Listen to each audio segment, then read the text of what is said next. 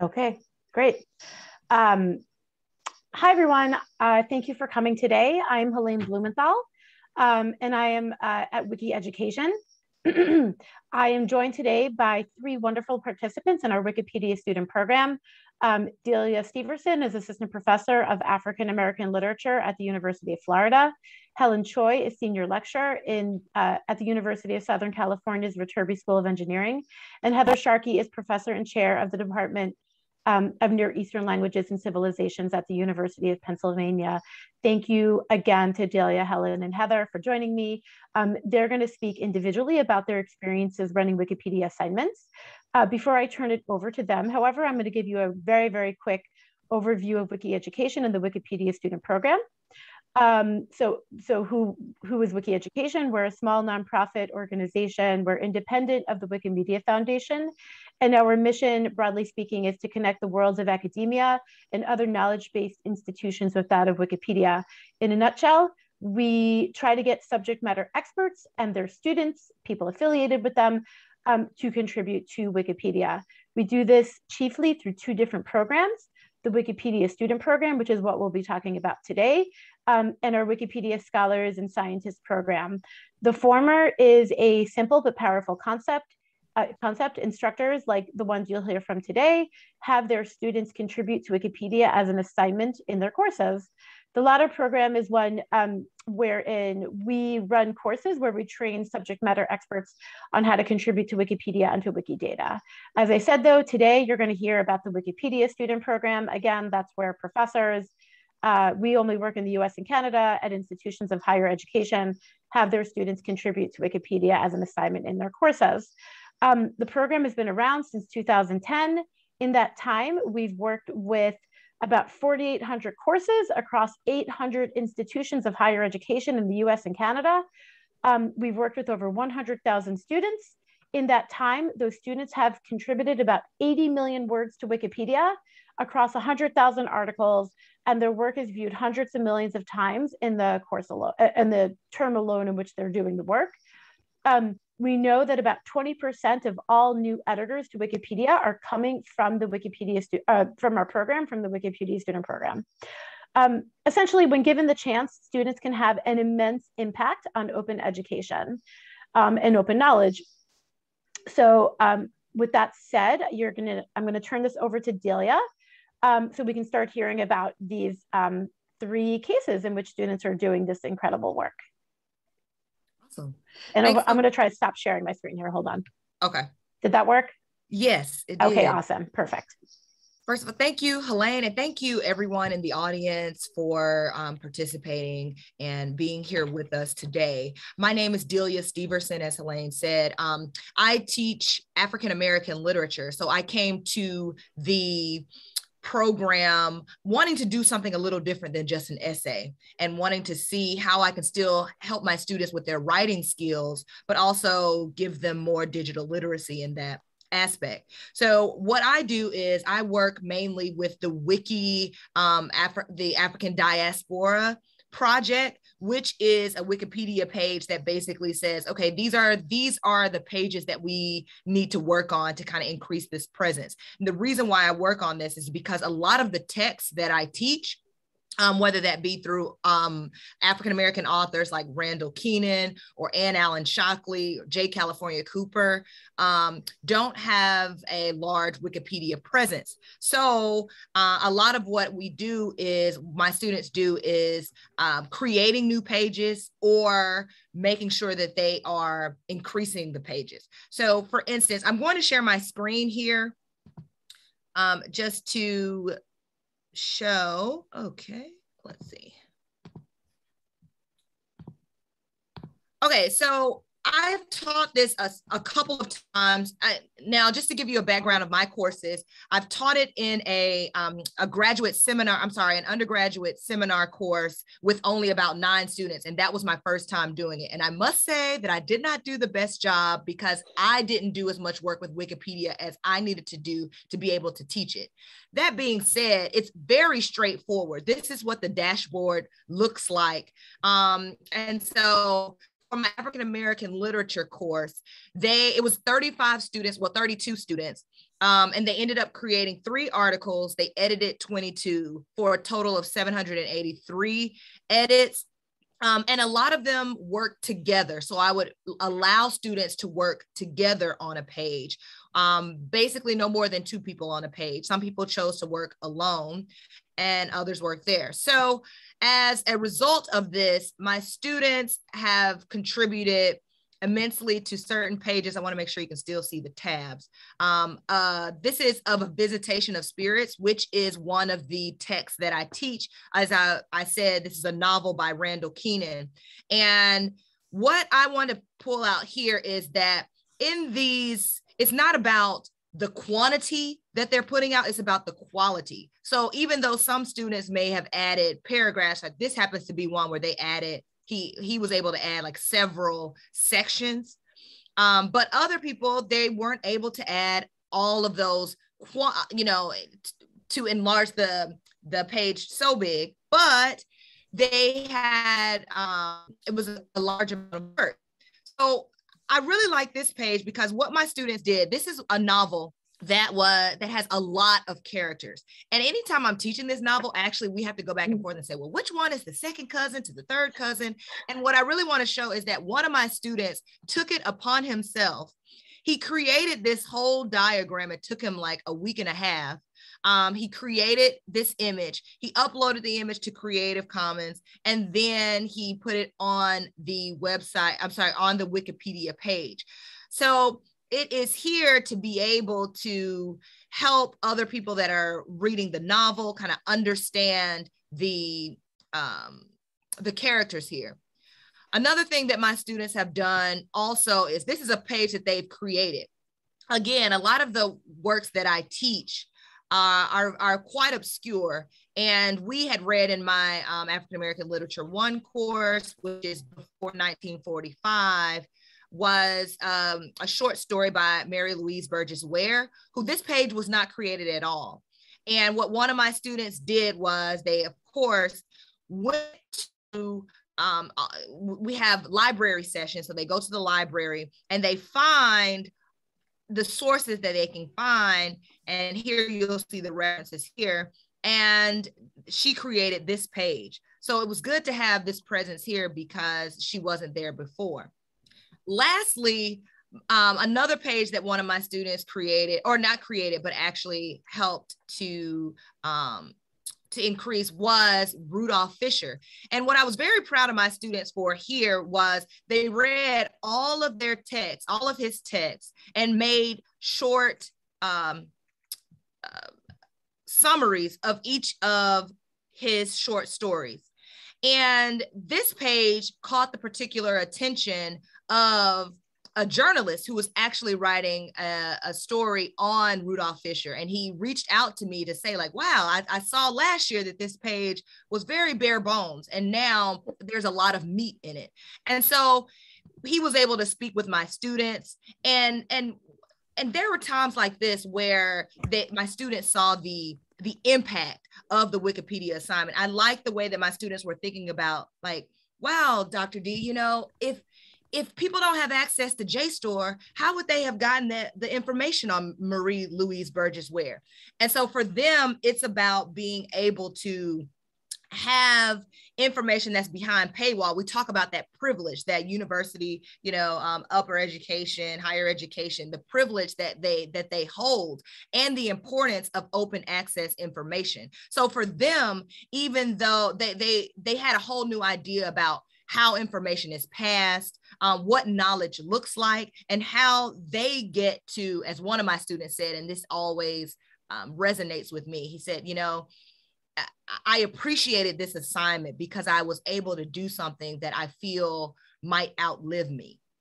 That is not just an essay that my teacher just sees and then that's it, that I'm actually being in conversation with other editors. And it also helped their critical thinking skills about how to write, because generally they're always writing argumentative essays in my course. Mm-hmm. But here they had to learn how to specifically synthesize information. And they said at times that was counterintuitive, but in doing that exercise, it still allowed them to understand the larger things that we were teaching in class, but also to give them a way to be engaged with not just the university, but the world in that sense. So this is an assignment that I love.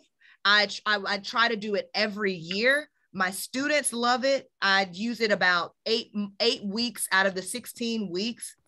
I would encourage all of you all, if you are interested in it, it is excellent. You will be working with Helene, who's amazing. So I'm going to pass it over. In sake of time, I want to pass it over to the rest of my wonderful colleagues, and I look forward to question and answer at the end. Thank you. Okay, well, thank you so much, Delia, and thanks to everyone at the Open Education Conference for having us. We're so pleased to be here, and I'm going to share my screen here and just hope you can see it. Pardon me. Okay, so I just wanted to kind of share my experience with you in terms of how we've been using this Wikipedia assignment, and specifically the Wikipedia education dashboard at USC. And the course that I teach is really focused on the engineering students. It's a upper division composition course, and they have to take it. They have no choice. They have to take my class. But I'm, always happy to see them, obviously. But they're upper division students. They're juniors and seniors. About 2/3 are engineering majors, and sometimes we get some business students and students from arts and sciences. And for the most part, in my class, they write about things that they choose. So the Wikipedia assignment really helps with that, because we work a lot with selecting our assignments and examining them. So their other assignments are all also somewhat public facing. They write for magazines, they translate science to members of the general public. And part of the learning objectives for my course includes sort of evaluating the quality of references and communicating with different audiences. So you can see why the Wikipedia assignment really works well to promote those objectives. And I've been doing this assignment for a few semesters now. And so I've kind of compiled some of the statistics, and you can see here, this is not the actual Wiki education dashboard. I just did a mock-up of it, but you can see when you use it, like as Delia showed, it's really great for your students, because they can see exactly what they've been working on and exactly their contributions. And this is just quantitative, obviously, but for my engineering students, they really value this type of data. And so they are always very impressed by all the work that we help each other achieve by the end of the semester. They really focus on quality references, quality edits. It's not so much how many words they add, but the type of edits that they add. Sometimes we talk a lot about, can we help organize an article and make very specific headings that can help a reader follow through the narrative of the articles. And also, can we organize it in such a way that makes it easy for future editors to come into an article and add information? So there's lots of different ways to improve a Wikipedia article, and that's one of the things that we discuss in class. And I just want to show you some of the examples that students select. Lots of interest on sustainability. Of course, lots of interest on like cryptocurrency and also non-fungible tokens and blockchain. These are engineering students, so these are types of things that they like. Also, like bubble tea. I am completely fine if they want to choose something outside of engineering as well. And they work on health articles like the cannabis edible article, and they learned a lot about how important it is for them to translate the underlying research in a way that is very accurate. And they worked on deepfake and Zoom video communications, reservoir computing, and more technical articles. They worked on the space mirror article, which was really challenging for them because there's not a lot of research, and they kind of learned like if the research isn't out there or the references aren't out there, you know, they can't write anything. And so that was really important. They felt very nervous, like, oh, we're not contributing enough. Is this going to affect my grade? More practical concerns like that. But this is real life. And if the references aren't there, they're not going to, you know, have content for that. They wrote about climate debt and textile recycling. Textile recycling is an article that I've assigned again to see if we can improve that article even further. And I really want my students to understand that, you know, Wikipedia is not just about writing the perfect article, but contributing to a larger effort to compiling this knowledge. And they've written about societal issues, also data science, vertical farming.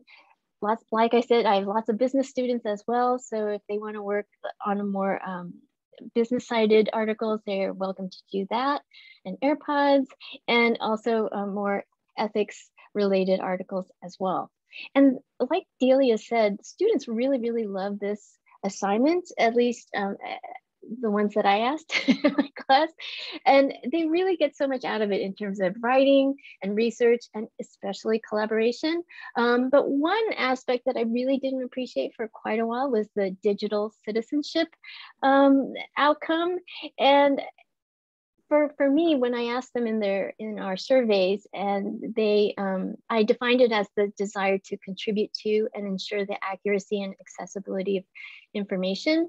And actually, you know, we do a huge engineering ethics unit right before this Wikipedia one.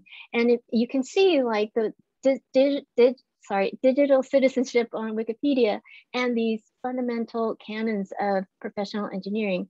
There's lots of alignment. And so by doing the Wikipedia assignment, I feel like they can do a lot of thinking about their duties as engineers to the public, and how they convey information, and how they kind of take it very seriously. It's not just an ethical code that, you know, they can refer to, but it's something that they can sort of make actionable in their everyday work on Wikipedia. So I just want to close with this brief quote from one of my students. And I really appreciated her insight and the way she connected the Wikipedia and the ethics assignments. And I do think like this is one way that students can really think about, you know, how they interact with the world and how they contribute to the world, and their positionality in terms of all the wonderful resources they have as college students. So with that, I'll turn it over to to Heather, and thank you very much. Thank you, Helen. Can everybody hear me? It's okay? Great. It's an honor to be here. I want to give a shout out to the Wikipedia student program, which has really enriched my life and the lives of my students. Without the program and the tutorials they offer, I don't think I would have dared to venture into writing for Wikipedia, and I love doing it. My students are first year to PhD level students at the University of Pennsylvania, which is a private Ivy League institution in Philadelphia. So in some ways, not the obvious place for doing open education.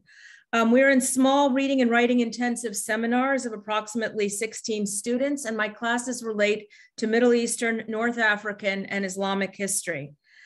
I engage the students with Wikipedia because I want to get them involved in the production of public-facing scholarship for local and global communities.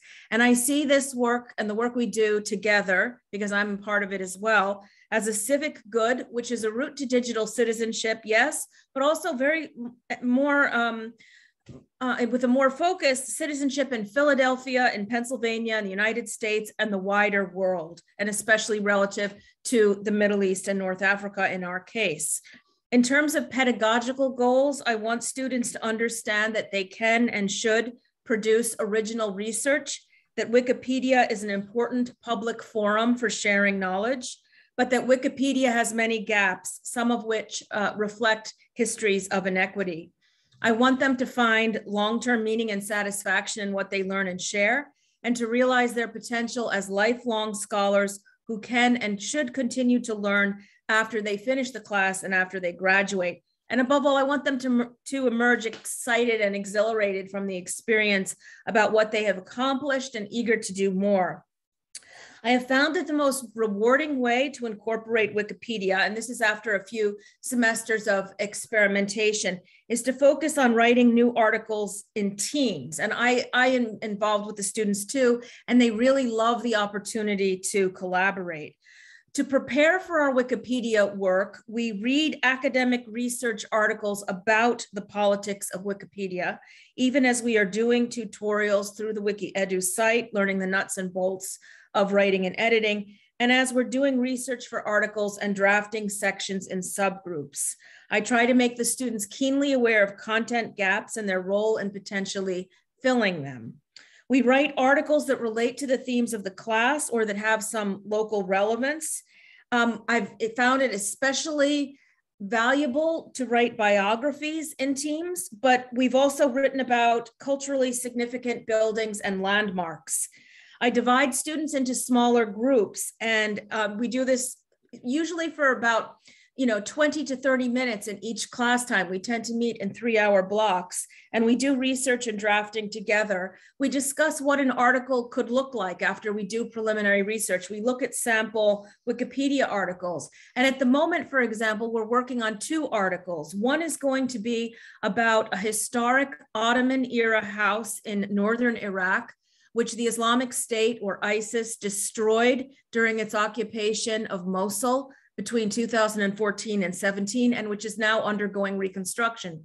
So the article we're writing is about the history of the house during the period of the Islamic State's occupation, and now the reconstruction. And we're also writing an article about an early 20th century Syrian man who was an archaeological foreman on major Mesopotamian digs, including a dig led by T.E. Lawrence of Arabia. So that's what we're working on now. We revise the text carefully. We make sure the citations are accurate and so forth before we post anything.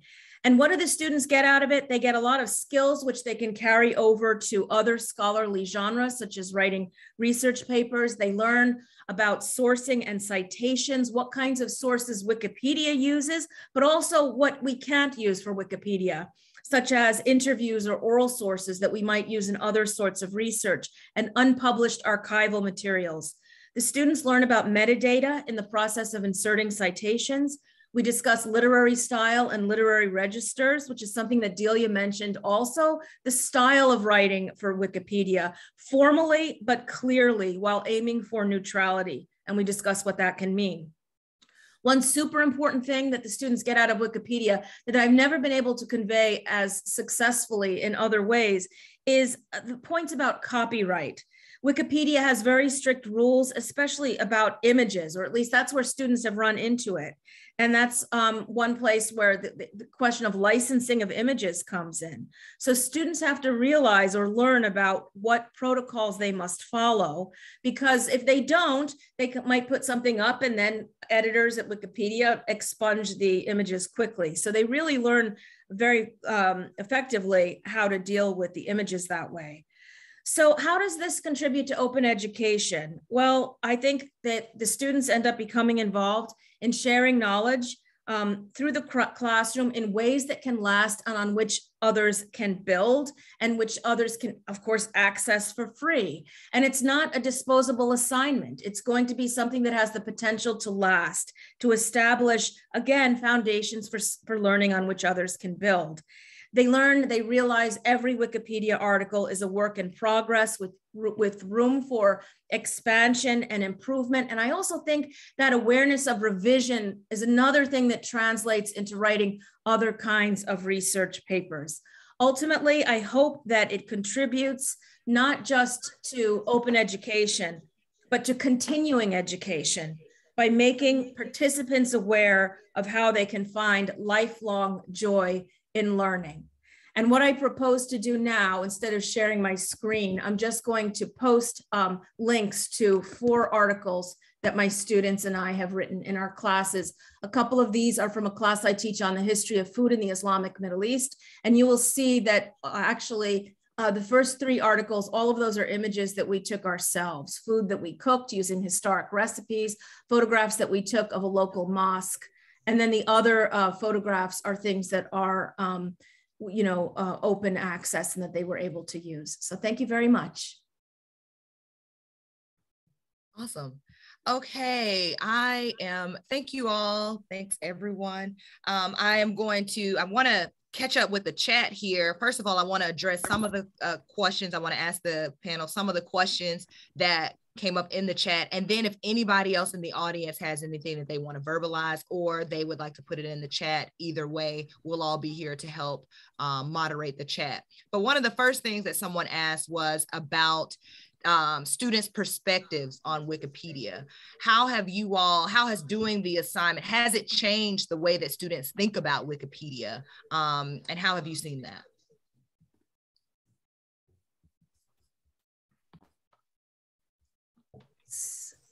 So how has it changed the way students regard Wikipedia? Well, I'll just say two things, and then I'm sure you guys have thoughts on this too. But one is they're astounded by how strict it is, how strict the rules are, that what they have to follow in order to post. So on the one hand, they come away really impressed, but then in the process of starting to scrutinize Wikipedia more closely, they also realize some of the gaps and flaws.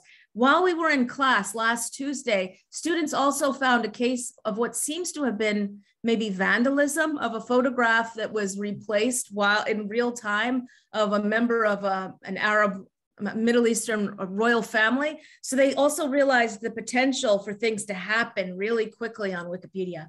What we need to continue to discussing, what I need to continue to discuss with students, because they kind of emerge more confused about it afterwards, so we have to talk about this, is when and it is appropriate to use Wikipedia, or how it is appropriate to use Wikipedia in research. Because I still I still advise my students not to use Wikipedia or other encyclopedia articles for research assignments. So Wikipedia is something we use, but we don't necessarily cite in research papers. And the question is to discuss why, and also to discuss varying levels of quality across articles.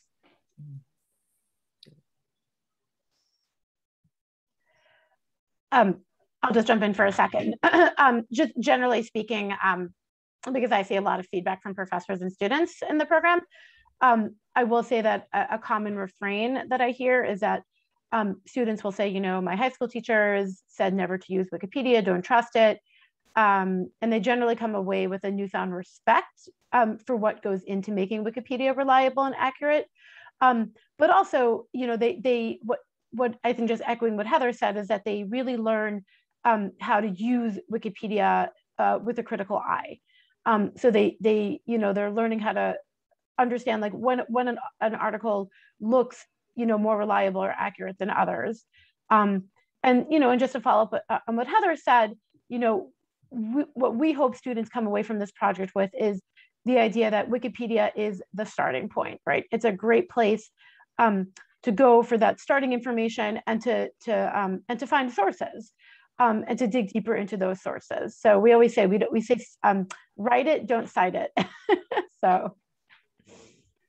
Yeah, my students use it now. They're like, actually, Wikipedia should be the first place. It's already the first place that you go, but it definitely shouldn't. They feel like the reference section is, if you're writing anything, the reference section is the great place to be, as Heather was saying. And so my students really enjoy the fact that now, as I like the word that Helene used, a new respect for Wikipedia. And then as Heather talked about, like, how to use Wikipedia, like not necessarily perhaps citing it, but using the references there that have been cited, right? And using that as a jumping off point.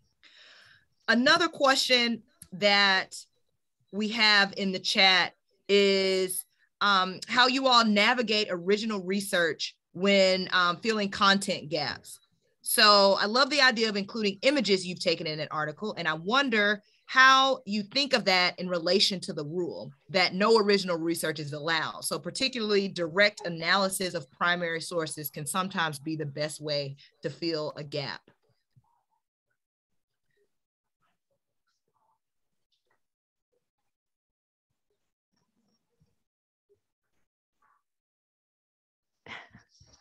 That's a tricky one. I mean, for example, this, if I could use, writing about this Syrian archaeologist, this early 20th century archaeologist, if I could use archival sources, there'd be tremendous amount of material about this person. But I have to try to find references in like T.E. Lawrence's memoirs and other sources. And one effect of Wikipedia, by the way, I think, is that it ends up privileging internet sources over archival sources, which to me as a historian feels really problematic. In some ways, it's easier to say, like, let's say if we were writing about a particular person from Saudi Arabia, we would have an easier time citing a weekly newspaper from Riyadh than citing, like a really solid archival source. So that's difficult, but it ends up being, I think, fruitful in the context of a classroom then to discuss what are different kinds of sources, when can we use them, where. And that awareness of creatively using sources is always valuable. I don't see, somebody asked about the photographs. I also see it's a public good to try to upload more images, to take images that then people can use of monuments around town and so forth.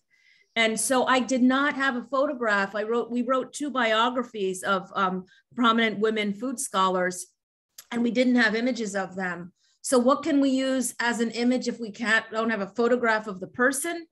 We made one of her, 13th century recipes, and we posted our own picture of that, and it feels meaningful.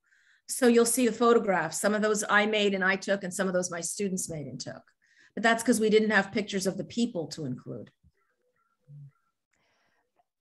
Just to follow up on what Heather just said, by the way, Heather, I love that you incorporate the media, the images, component into your course. I think it really enriches it.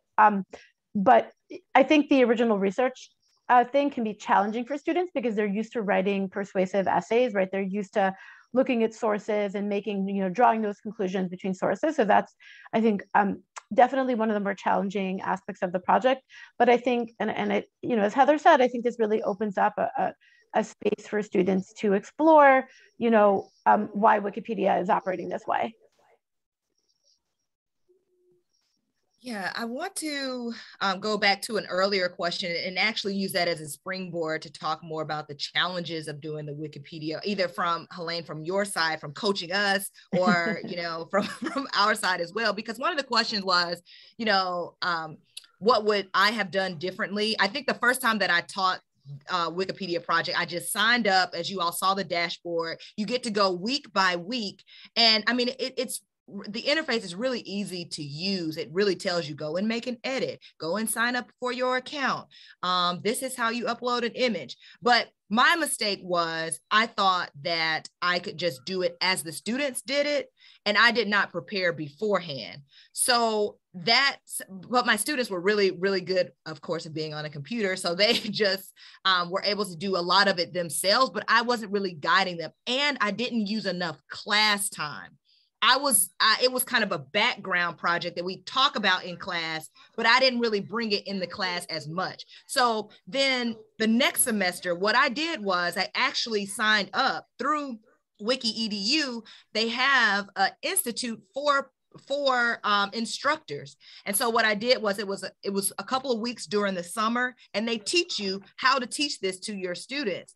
And armed with all of this new knowledge, I came back to my larger African-American literature course, and I carved out a lot of class time in class for us to troubleshoot. Okay, this is how you all do setting up images. This is how you would go and add a barn star to give somebody a compliment. Like all of these small things that I was just saying, okay, the students can do on their own. I was doing it more alongside with them because I was then editing pages myself, as opposed to the semester prior where I was just like, you all can do it yourselves. So I think that was my challenge beforehand, was not putting enough effort into it myself, because I think for this project to be quite successful, you also have to invest the time. And so now I make sure that I once you believe in it, your students will believe in it too, right? And I think that they caught on to that as well. So I think I wanted to pivot into, if you all can talk about the challenges that you all have with the project and how you all are overcoming those or working with those. Oh, well, I just started the Wikipedia assignment this semester today. So I had a very challenging morning. But, and part of that is, you know, you're dealing with like real life articles that we're trying to improve, and every article is different, even if they're similar topics. And so each group or each article kind of needs a different perspective and point of view in terms of how we're going to approach the editing. And that's difficult for students because usually it's just one assignment and it's a little bit more, everyone is starting off from the same point. And it's easier for me too, as the instructor. But, you know, real life is complicated, and, you know, sometimes we'll pick an article and the next day someone will have made massive edits to it. And now the students are thinking, now what am I going to do? That sort of thing.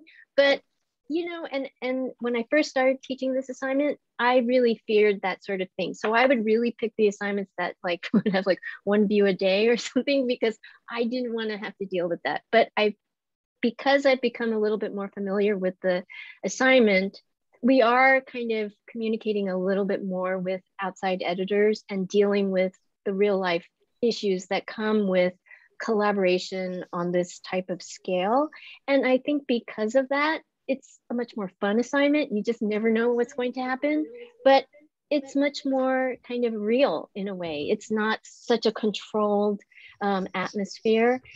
It's not going to be perfect every time. And I think, at least for my students, that sense of ambiguity and unpredictability is important to kind of sit with. And they're really used to sort of engineering answers sometimes, and they are very uncomfortable with it, and I am too, because I worry every day about it, but it makes it fun, and it makes it much more tangible in terms of, I'm going to have to deal with this real life thing, this article, and what my role is with it. And so they really have to walk around like lots of elements of that article. It's not just the article, it's that talk page, it's the history of it, and you know, sort of the interactions that they have with each other and outside editors. So that's really challenging for me, but also a really engaging part of the learning experience, at least for me anyway. I always learn a lot from this assignment every semester.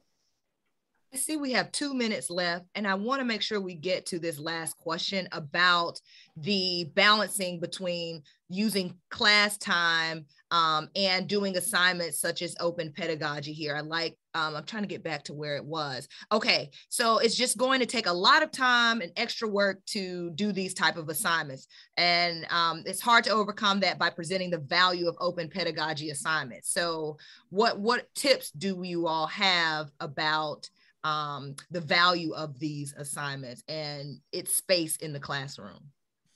I have 2 quick tips. One is, it helps to identify before the semester starts, in my case, which article we're going to work on, so that we have a viable candidate article and we're not struggling to find that. And then the other thing is, it's essential that I'm involved with the students when we do this teamwork.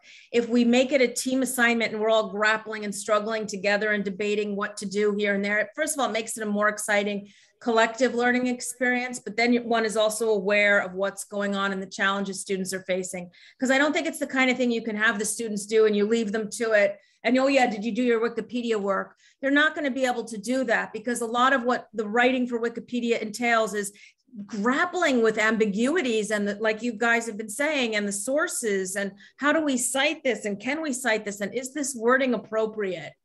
Especially on delicate topics and topics that can be sensitive, as many are in Middle Eastern, North African, and Islamic studies.